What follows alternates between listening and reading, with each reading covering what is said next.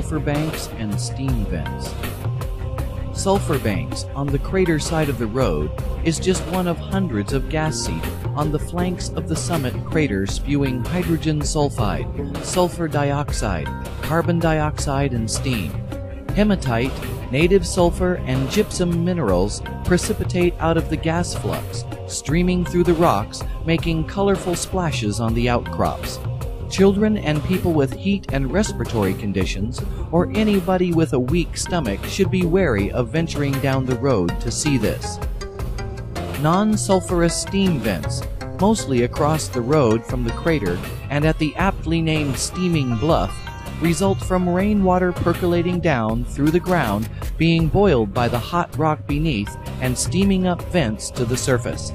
There is a short walk to the Steaming Bluff from the Sulfur Banks parking area, which comes to a breathtaking view of the crater and more productive steam vents.